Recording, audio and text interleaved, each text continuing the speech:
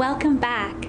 This is our last episode of our Black History Month series. Today we'll be talking about Viola Irene Desmond, a courageous Canadian woman who stood up against racial segregation. Before we jump in, I would like to encourage you to continue educating yourself about Black history beyond the month of February. Cultural awareness is an integral part of being a great ally. Let's jump right in.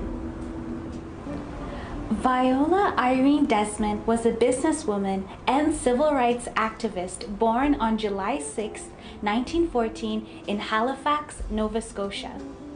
Viola built a career and business as a beautician and was a mentor to Black women. In 1946, Viola challenged racial discrimination when she refused to leave the segregated whites-only section of the Roseland Theatre in New Glasgow, Nova Scotia. Viola was arrested, jailed overnight, and convicted without legal representation.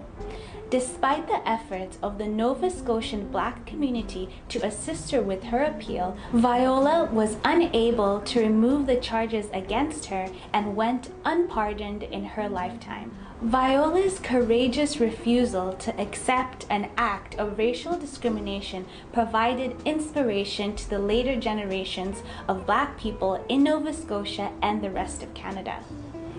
In December 2016, the Bank of Canada announced that Viola would be the first Canadian woman to be featured by herself on the face of a banknote.